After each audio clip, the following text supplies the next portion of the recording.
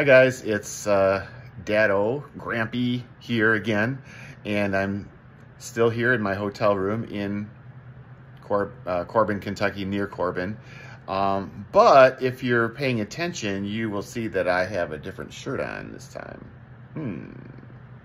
This is a very special shirt because I got it during a very special trip to the island of Maui in Hawaii. And it's from a national park called Haleakala National Park. And you know anything about Hawaii, generally it's a nice warm climate, unless you start going up those mountains. And well, sure enough, we're driving our way up one of the mountains there, and the ranger station at the base of this park was up at a point where it was already cold. So they offered these shirts for sale, and it was very, very helpful to ward off some of the cold from being, I don't know how many thousand feet up above we were, but it was really high. And it was nice. We had a great view. Anyway, I love this shirt because of the memories and because it's a very nice shirt. Anyway, so last time I introduced the topic of Listen, My Son, with the words from that one Judy Rogers song. And so we're going to continue that theme. Listen, my son. Last time it was wisdom. And this time it's an application of wisdom that comes up with some very strong emphasis in the book of Proverbs, and some very specific detail about what this particular trap looks like, how to notice it, how to steer clear of it. We find in Proverbs 5, in the first couple verses, he says, "My son, be attentive to my wisdom. Incline your ear to my understanding, that you may keep discretion, and your lips may guard knowledge. For the lips of a forbidden woman drip honey, and her speech is smoother than oil, but in the end she is bitter as wormwood, sharp as a two-edged sword. Her feet go down to death, her steps follow the path to the grave. She does not ponder the path of life. Her ways wander, and she does not know it. And now, O sons, listen to me, and do not depart from the words of my mouth. Keep your way far from her, and do not go near the door of her house, lest you give your honor to others and your years to the merciless, lest strangers take their fill of your strength, and your labors go to the house of a foreigner. And at the end of your life you groan, when your flesh and body are consumed, and you say, how I hated discipline, and my heart despised reproof. I did not listen to the voice of my teachers, or incline my ear to my instructors." So there you have a narrative, a description of a father saying, listen to my wisdom here, so you can avoid this disaster, this waste of a life, this waste of your resources and your strength, and live with regrets.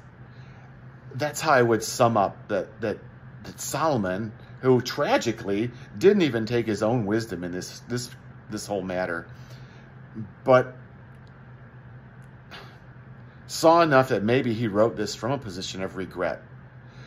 And so there's probably not a man, a woman, a dad or a mom, a man or a woman who grows up into maturity that doesn't have regrets in their life, things they wish they would have steered clear of, they wish they wouldn't have done.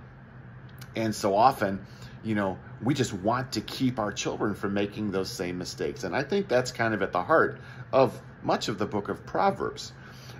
This particular one gets pretty much 2 full chapters, chapters 5 and chapter 7 in the book of Proverbs, and I'll let you read them. But what I would want to bring out of Solomon's choice to devote a lot of attention. There's probably more verses in the book of Proverbs that are devoted to this topic than any other. And so I'm going to be consistent with that and give it its due attention. And a lot of times, you know, it can get a little bit uncomfortable talking about moral things, male-female relationships and sexual things and stuff like that. And with good reason. There are things that are appropriate at certain ages and things that are appropriate at other ages, or inappropriate for certain, particularly younger ages. But we're going to keep it very family friendly here, and just say that God has put into the heart of men and women to have a need for love and affection, and to feel close, to feel a deep, deep love for one special person. And we call that marriage. And not everybody gets married, but I think everybody can relate to the feeling, the need of being close to someone else, of wanting the affection and the admiration or the respect, the love of somebody special to them. And you can give and you can receive that. And it's very, very rewarding. It's not limited to just husbands and wives. But there's something very, very special God built into the attraction that men and women have for one another. And that's what Solomon is pointing to here. He's saying there's something very, very strong that's like in your heart. And God put it there. And it's an attraction for the other sex. Boys toward girls, girls toward boys. And we all recognize that. I remember being a very little boy. Probably one of my first crushes was on Mary Ann on Gilligan's Island. Could have been Catwoman. I don't know. But I was a little boy, and I was, just seeing these nice ladies on TV. And, well, Catwoman wasn't always so nice. But you know what I mean, right? Grammy could probably tell you about her first crush might have been Donny Osmond, right?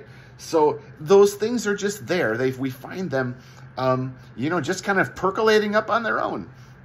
And if we don't understand that, or we're not honest about that, that can be a problem, all right? If we try and deny it's there, but if we allow it to get too strong a hold of us, if we pursue things that either, God says it's not time yet, or God says, no, you shouldn't do this, but we run ahead, that's when we can get in big, big trouble. And many times, so one reason why we find ourselves susceptible to this trap is that nobody told us. Nobody told us we shouldn't just go after whatever we want. The Bible does.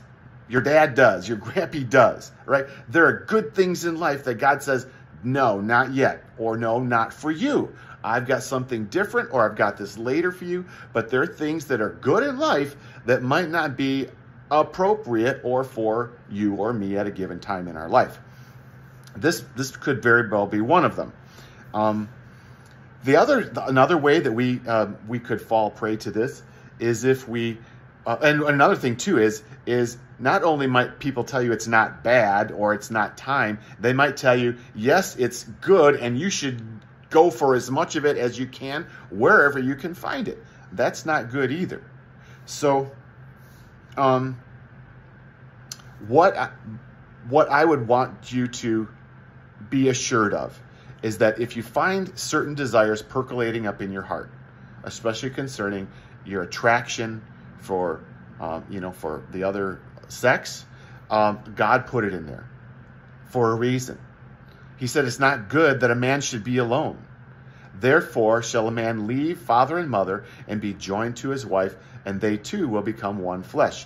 And what God has joined together, let no man separate. All right? That was God instituting and sanctifying relationships and love that men have for women and women for men in godly marriage. And in Malachi, he said, there's a reason why I made them one. It was that they might have a godly offspring. So God built into marriage, right into the whole design, that it would be fruitful and multiply, that there would be something of a multiplied long-term blessing and growth that would come out of the husband and the wife coming together. Now, in keeping with the warnings of this, okay, and I would encourage you to read Proverbs 5 and 7 on your own time. It's this. It's to recognize that We can be duped. We can be tricked through beauty, through flattery. Someone can tell us something. Oh, you look really beautiful in that, that outfit. Or, my, you have pretty eyes, And that flattery can can make you feel good, right? And it can cloud your judgment from knowing what's going on here. And because there are people who will use their power of their influence over us for their own selfish means. And this is one way. And so don't ever think that you might be impervious to this level of temptation, because it's, Paul again in the New Testament said, take heed, let him that stands take heed lest he fall. And that pride goes before destruction. All right. So our thinking we're good, we got no vulnerability here, is probably just going to set us up for a tragic, unexpected fall. So I will wrap up this little dad talk by saying, seek your identity, your completeness in knowing that God loves you. And when we are content and fully satisfied that God loves us and we are contenting in his plan for us, we have our greatest resource of recognizing and not being vulnerable to the appeals of those who don't have our best interests at heart. They may not be, they might not think that they're, doing wrong toward us, but if they're wanting to draw us into behavior or relationships that don't honor God first, they can't really be good for us.